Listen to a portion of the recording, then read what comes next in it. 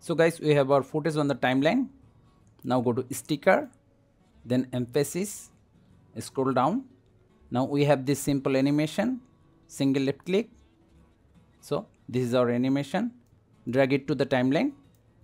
Now if we move forward slowly, so this is where the animation in, left click, hold, drag to move it.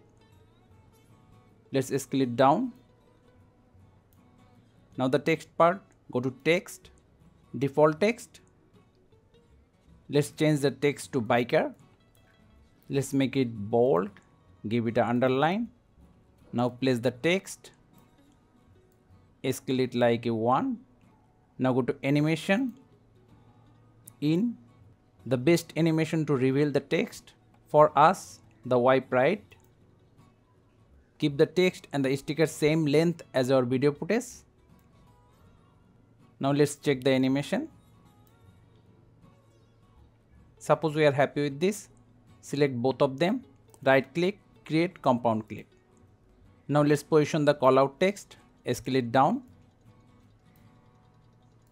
Suppose we want to position it here.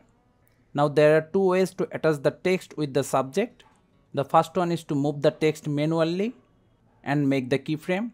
Like if we press on here, we will make a keyframe. And now if we move, position changed automatically. As you can see, we have another keyframe here. So this is the manual version. To automatically place the text, first position the text, then go to tracking, motion track, position the tracking properly. Suppose we are done with our object selection. Now just press on start. This may take some time. Let's see what we have. See, simple callout text. So thank you guys for watching. Have a good day.